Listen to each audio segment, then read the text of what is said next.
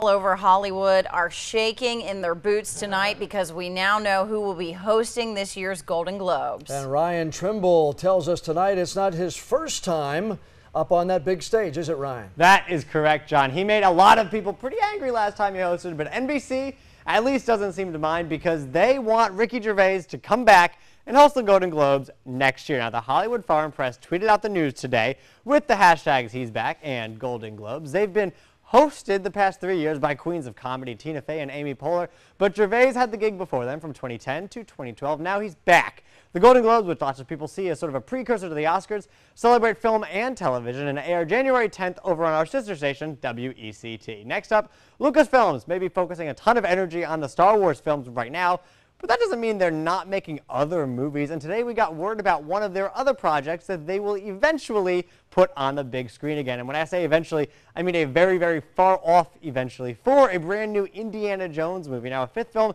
is being planned, and today the film's producer, Frank Marshall, announced that they won't recast the character. Now, Jones has been famously played by Harrison Ford, who is 73 years old, I might add, for the first 4 movies. Now, Marshall said that they won't do something like the James Bond movies and just have someone new jump in under the same name, but he stopped short of actually saying Ford himself would play the role.